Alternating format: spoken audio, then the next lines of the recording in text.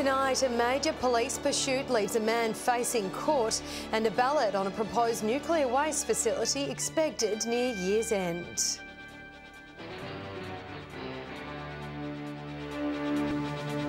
With the latest from around the region, your nightly news with Louise Hedger begins now. Good evening. A man has been charged after leading authorities on a dramatic police chase in the early hours of this morning. The incident unfolded in Whyalla, with the 26-year-old allegedly hooning through the local caravan park and ended when he crashed the vehicle into a pole. A dramatic police chase in the early hours of this morning came to a crashing end, with this smashed vehicle the aftermath. The pursuit started just before 2 o'clock, when police tried to stop a Subaru Forester on Winton Street, and when it didn't stop, the chase carried on to the west of town and into scrubland. Authorities losing sight until it was again spotted on Malakwana Road and then in the Whyalla Caravan Park. Road spikes were deployed, causing two tyres to blow before the driver collided the car into a pole. The driver, a 26-year-old man from Whyalla, attempted to run away but was chased down by police on foot. The dog unit called in for support. A police German Shepherd was tasked to assist. However, fortunately for the man, officers got to him before the dog did. The man was charged with aggravated driving to escape police pursuit and driving whilst disqualified, but today didn't enter a plea. The 26-year-old Whyalla man remains in custody after facing the Elizabeth Magistrates Court via video link today. He's expected to appear in court again next week. Shari Hams, 7 Spencer Gulf News.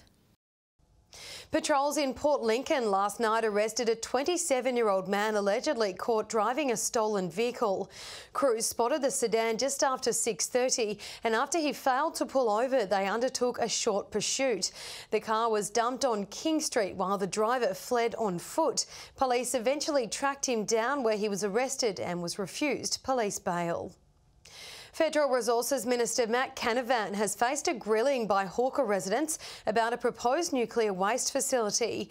After delays due to legal action, the minister expects a ballot will be held on the issue by the end of this year. It's an issue that's consumed and divided the people of Hawker for 6 years. Now locals have had enough and they're demanding action. We're going to get it on the front foot, get the voting done, and so that either way we can understand where we stand then. The nuclear waste conversation revisiting an old chapter yesterday. The federal government meeting with the Far North community to talk about reopening a community ballot on the proposed facility, which was suspended 12 months ago due to legal action. I'm hopeful that we could have ballots completed this year. Kimber Council has announced it will commence voting from the beginning of October, but it's unclear when Flinders Ranges residents will get their say. Resources Minister Matt Canavan says while the vote is an important part of the process, there are other factors that will help determine whether the community supports the plan. We're also taking into account neighbouring landholders, the interests of Indigenous communities, agricultural communities. The tension and division in Hawker is clear, with some questions at the meeting met with jeers from opposing opinions. There'll be identified Aboriginal workers. Some have issues about building the facility on sacred Aboriginal land. I think the people here haven't had their voices heard. There's still a lot of concern within our community. While others think the economic benefits for the town are too hard to ignore. 45 jobs when it's established, but I think there's going to be tourist opportunities out of this, same as Lucas Heights. The federal government says it will continue to support both Kimber and Hawker beyond the decision on the nuclear waste facility, and hasn't ruled out future financial benefits to the unsuccessful town. We realise it's been difficult for some and we'll be repaying that with the full commitment of the Australian Government over time. Garth Burley, 7 Spencer Gulf News. The New South Wales Labor Party is calling on the state government to promise no essential energy jobs will be cut before the end of the year. It comes after the electricity provider revealed plans to slash 180 jobs across the state. Patrick Reinke has the story. With the jobs of almost 200 essential energy workers hanging in the balance, the state government this week successfully negotiated a halt to any job cuts. The state-owned power supplier's plan to axe 180 regional jobs, which may involve Broken Hill, was put on hold. But Labor says that's not good enough, demanding a commitment that essential energy workers in Western New South Wales will still have a job by Christmas. The last thing we can afford is for the government in these government jobs not to be protecting them. We cannot afford to lose any regional and rural jobs. The Deputy Premier didn't mince words today, saying in a statement that the government doesn't care what Labor thinks, that they're there for the workers, accusing Labor of causing anxiety for regional communities while the state government is working to save almost 200 jobs. Essential Energy says it's working on improving efficiencies and considering alternative options for savings that don't result in job cuts. When the review is finalised, Essential Energy will report to the state government. Former Nationals Party leader and Deputy Prime Minister Tim Fischer has died aged 73. Before serving as Deputy PM under John Howard, he was the MP for the federal electorate of Farrer from 1984 to 2001. Broken Hill used to be part of the electorate before joining Parkes. Fischer played a big role in reforming Australia's gun laws.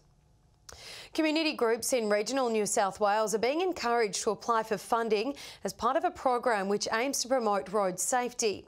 Grants of up to $30,000 are available through the Community Road Safety Program, which aims to foster ideas from community members about how to reduce the state's road toll.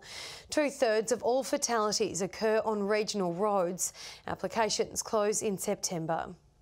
Organisers of the Eyre Peninsula's Mortlock Shield say changes need to happen in order for the festival to survive.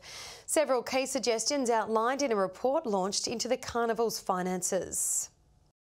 It's one of Australia's longest running football carnivals, but the Mortlock Shield's future is in doubt if changes don't happen soon. We actually need to address some of these issues and make sure we have a future for some of these events. The Eyre Peninsula Football Council launching an investigation into the carnival's finances, publishing its findings in a 25-page report identifying 57 recommendations. Without a profit, the event doesn't happen. It's got to maintain sustainability. So that is the number one factor. One option would see the carnival move out of Port Lincoln to Woodner, saving thousands on accommodation. Shifted it to, say, Woodner, then it would cut out the accommodation subsidy because all teams could travel to the event and travel home. A final report will be presented to the Mortlock Shield Committee in November. That's when the leagues get together, and so they will look at the recommendations from the Working Party, and which hopefully will have the recommendations they want to implement and some timeframes around that. The council hoping to implement changes as soon as possible in an attempt to save this iconic carnival. Nathan Regter, 7 Spencer Golf News.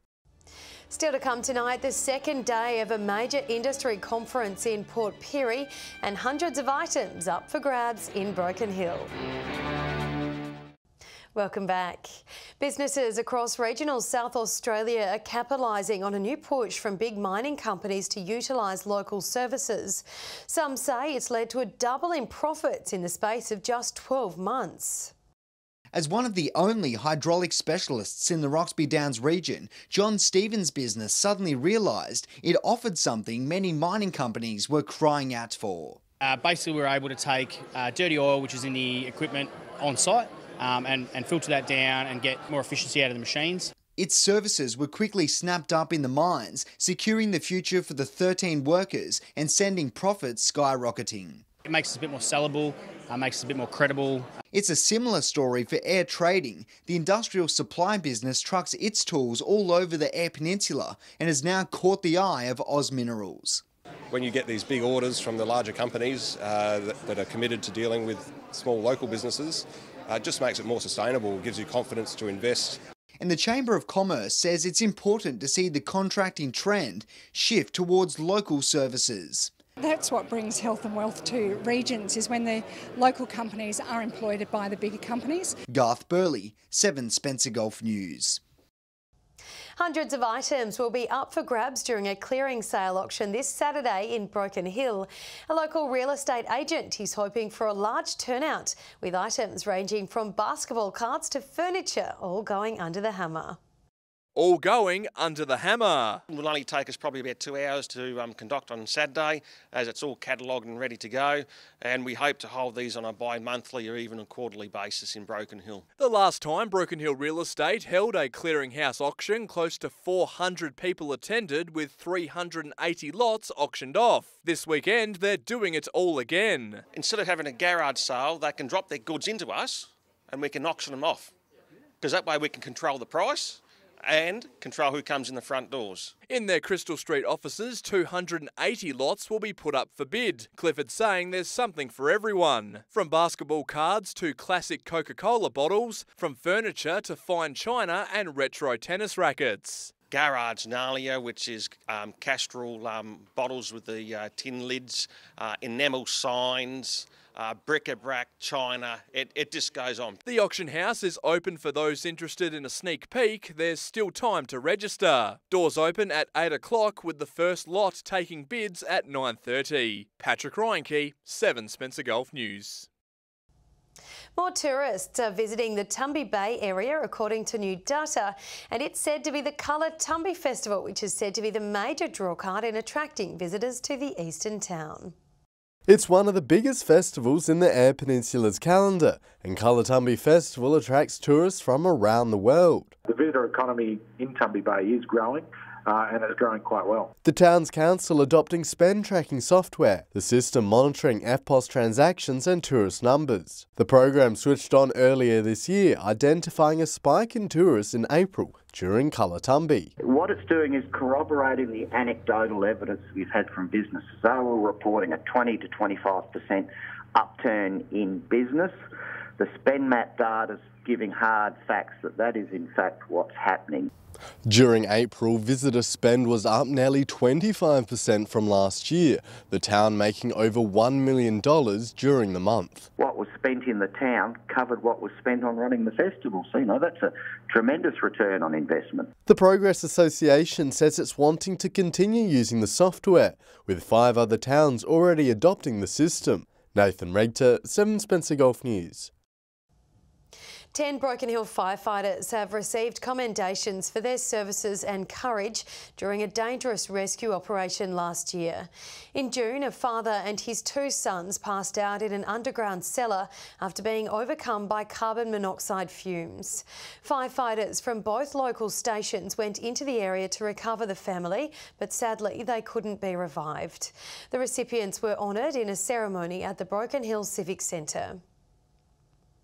The UniSA Whyalla campus is throwing open its doors this Sunday for an open day. The regional manager says it's an opportunity for those interested to learn about study options. All of our programs, including our online and Adelaide programs as well. So even if you're not considering studying at Whyalla campus, I'd encourage anyone to come along. The open day will be running from 11 till 3. Stay with us. Coming up after the break, we'll have this week's Fish and Tips and the weather details with Britt.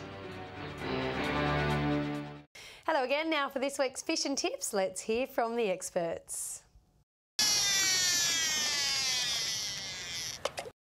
Welcome another week around to Golf Fishing Tips.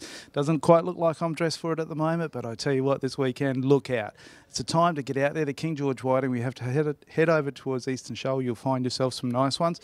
What I've found as well is a few small snapper floating around the place in the creeks. So if you want to have a little bit of a burley up, you might be able to get yourself a good feed of those. Again, don't forget the salmon. There's a lot of those in the second creek area. Go up in the shallows and just wait for the runoff and you should be able to go pretty well with those. But remember, take a kid fishing. It's good fun. See you next week. G'day and welcome to this week's Fish and Tips reports from Port Augusta, Jewel North. Well, the season's starting to change now. The wildflowers are coming out and it's starting to get a little bit warmer. So now would be the time to target the King George Whiting over in the Flinders Channel. And just try a little bit deeper, sort of about half an hour to the top of the tide and also half an hour after the tide as well. Squid still getting caught over in the middle banks and also along the shacks as you would, but they'll start to thin out now. And again, we've had some reports of a big flatter getting caught up in the shallower banks around Port Patterson and also some salmon trolling in around there as well. That's all we have from the Jewel North.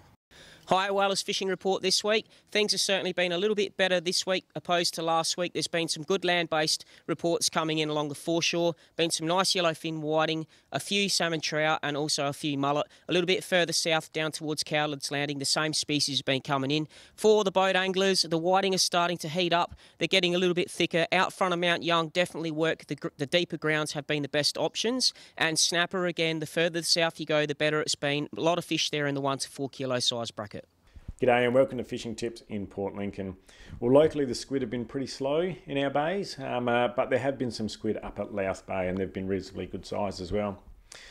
Same deal, whiting a little bit patchy in our bay, but outside of the bay from Carcass Rock down to Taylor's there have been some reasonable catches of whiting and there's plenty of red mullet mixed in with them. Up along Port Lincoln's North Shore from the Lions Park up to North Shields there have been some little patches of salmon cruising along. Up at Cow there's been some yellowfin whiting and over at Farm Beach the King George have been biting pretty well over the past week. Well, that's all for Fishing Tips this week. We'll see you again with more tips next week. Now for a look at what's happening in the weather, here's Britt Aylen. Thanks, Louise, and good evening. It's been a fine and partly cloudy day across the Gulf. Port Augusta reached a top of 18 degrees, Broken Hill 17, Whyalla and Port Pirie 16, Port Lincoln and Adelaide both 15 degrees today. From the satellite, we can see that low cloud lingering about the region. Looking ahead to tomorrow now, on the waters, northerly winds tending northeasterly at up to 20 knots with seas at 1 metre, and the sun will rise just after 10 to 7 in the morning. It's looking to be a mostly sunny day with a little bit of cloud over the eastern Eyre Peninsula. Port Augusta and Woodner looking at tops of 23 degrees, Whyalla 22, Cleve 21, Corn and Port Pirie both 20, 19 the lucky number for Port Lincoln, Coffin Bay, Broken Hill and Kadina, Adelaide 18, Clare 17. To the weekend, Port Lincoln expecting showers on Saturday with cloudy conditions on Sunday. Much the same at Cleve, Woodner, fine and partly cloudy on Saturday, Sunday with a little more cloud cover. Whyalla and Port Augusta both looking partly cloudy across the weekend. Showers expected at Kadina on Saturday with cloudy conditions on Sunday. Port Pirie partly cloudy through the weekend. Clare with showers on Saturday, cloud cover on Sunday. And finally to Broken Hill with sunny conditions expected on Saturday, looking partly cloudy on Sunday. And with that, Louise, it's back to you. All right, thank you for that, Britt. And that's your local news this Thursday evening. Thank you for joining us today. We'll have updates later, but until then, enjoy your evening. Good night.